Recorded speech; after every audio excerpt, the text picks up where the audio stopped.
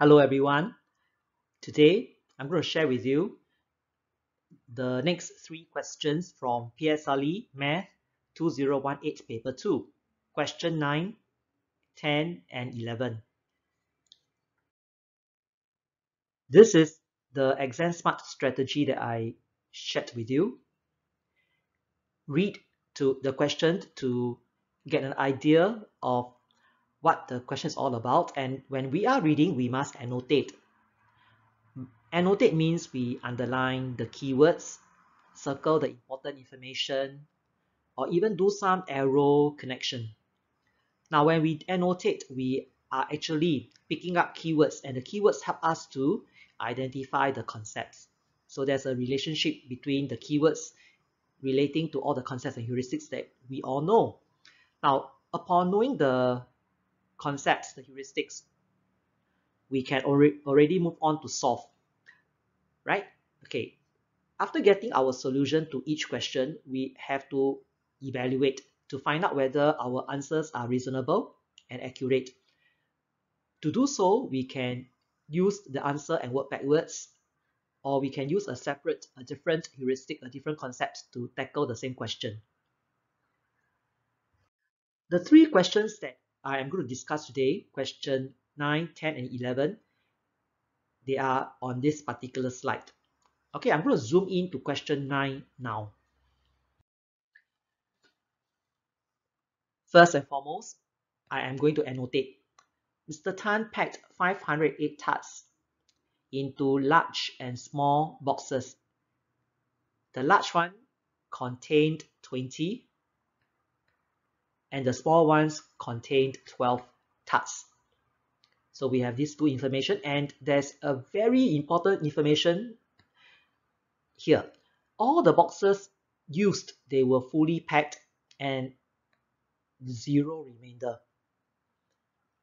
Okay, so when they are fully packed and when there's no remainder, that means it must be divisible by both 20 and 12 in the packing process.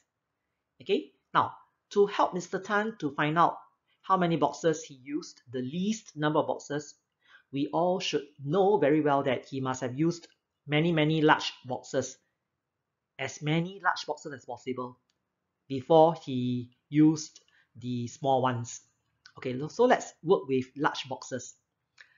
Now, looking at the tarts again, 508 tarts packed into boxes of 20.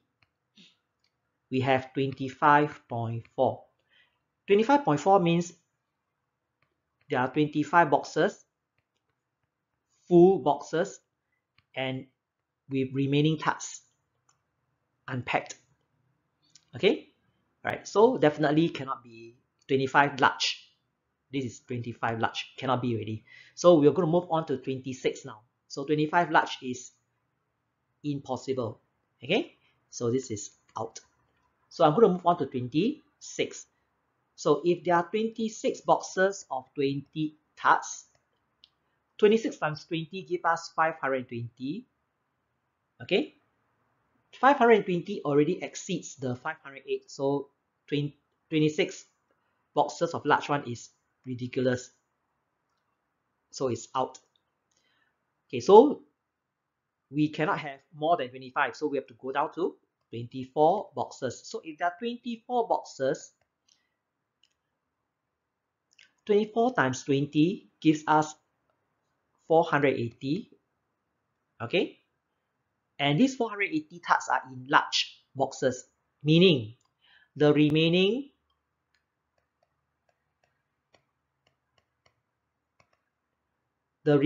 28 tarts must be in small ones. But 28 is not divisible by 12. So out. So this is out. Okay, so the final guess, let's move on to 23. So if there are 23 large boxes, each one 20 tarts in the large box, 20. Okay, I wrote wrongly. 23. 23 large boxes of 20 tarts. So 23 times 20 gives us 460. Right? 460 are all the large ones. So the small ones will be 48. So these are the tarts that will be packed into the small ones. Okay, and 48 can be divided by 12. That gives us 4. Okay, so this one tells us that Mr. Tan used 23 large boxes and 4 small boxes. So in total, he used 27 boxes. Question 9 is solved. So number 9 is actually using divisibility, whether the number can be divided by 20, by 12, with logical reasoning. Now, question 10 is on nets and solid figures. First and foremost, question A is asking us to draw the front view and the side view. Okay, let's tackle the front view now. Remember, when we draw the front view, okay, we are actually looking at here. I'm going to do something. I'm going to use purple. Front view means we are able to look at this. All the crosses means we can see them. Okay, we can see all this. We can see this one. That's all. Okay, so we can see a total of 4 crosses looking at the front view. So the front view should look something like this. Remember to use pencil and ruler to draw the front view and the side view. Okay, right. So this is the one. Okay, you're not allowed to use freehand. Okay, so the front view is done. Now, what about the side view? I'm going to use another color. From the side view, I can see this, and this. So let's draw what I have dotted. So it's like that. 3 over here. Okay, wait, let me redo. It's not very neat. So 2 and 3. And here there should be 2 more. Stack up. Yep, that's it. Okay, all right, now I'm going to move on to part B. Now, part B, we know that John painted the whole solid structure, including the base, red. And we want to find out how many of the cubes had exactly 4 painted faces. 4. All right, okay, so let's take a look. Now, this top cube over here, there are 5 painted faces. Okay, let me change color. Okay, so there should be 5 painted faces here. This one here, 4. This one here, 4, followed by 4. This is also 4. This is 4. This is 5. Okay, and there's one more hidden here. Is 4. Okay, and we want to know the 4 faces that are painted red. So let's circle them. 1, 2, 3, 4, 5, 6. Okay, and then part B answer, there should be 6 cubes with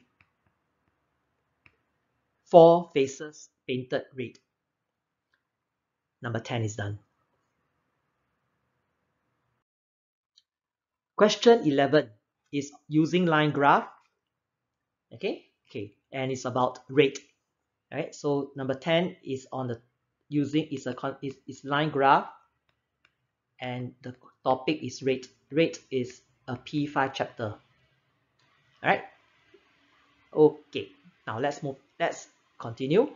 How much is the taxi fare for the first km? First km means here.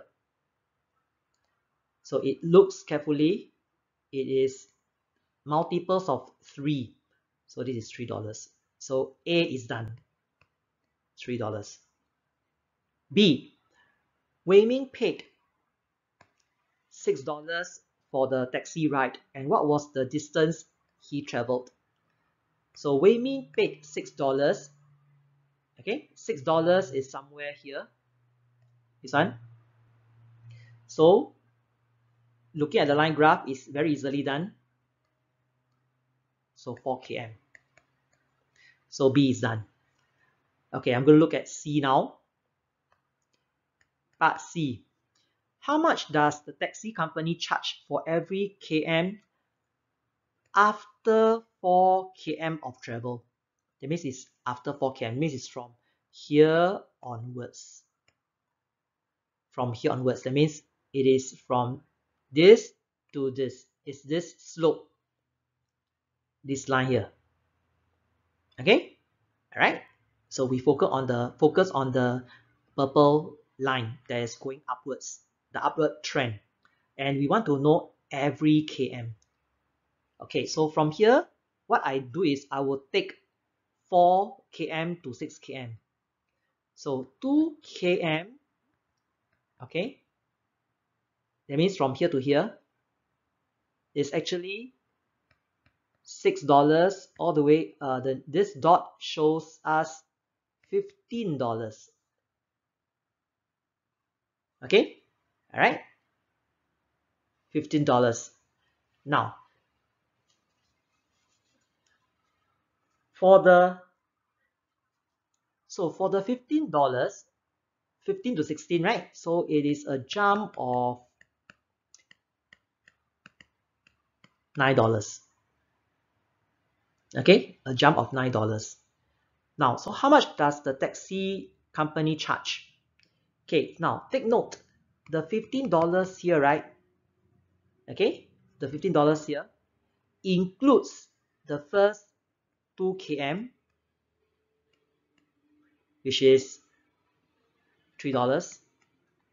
Okay, all right, and it also includes the next 2 km. All right. Okay. That would be another $3. So in total here is $9. Sorry, $6. Okay. All right. Now, then the next 1 km. Okay, the next 1 km, we can't really see, but we know that from $6 to $15 is actually a difference of $9. Okay, so $9 is actually 2 hours. This one 2 km, not 2 hours, 2 km. So if 2 km is 9 hours, then 1 km must be $9 divided by 2. That gives us $4.50. Okay, so this is already the answer. $4.50 is the answer. So it can be obtained from here. Okay, all right. That means part C is done. Okay, all right. So by looking at this part here, I can get part C done. 15 minus 6 give us $9, and $9 is for the 2 km traveled, 4 to 6. So if it's 2 km, $9. Okay, if it's 2 km, $9, then 1 km must be $4.50. Okay, all right. So question 11 is done. Now, the next video that I will be uploading will be part 4. We'll be sharing on question 12, 13, and 15. All right. What about question 14? Question 14 is already in a video that's uploaded. It's on all items changed. right? So you can actually look for my video on all items change in the YouTube.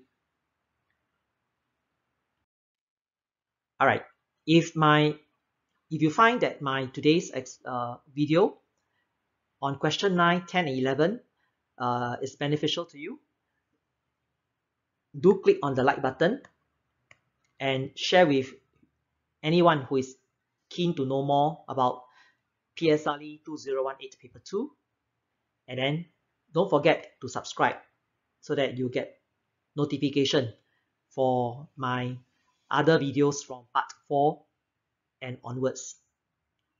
Thank you for listening. Thank you for watching. Goodbye.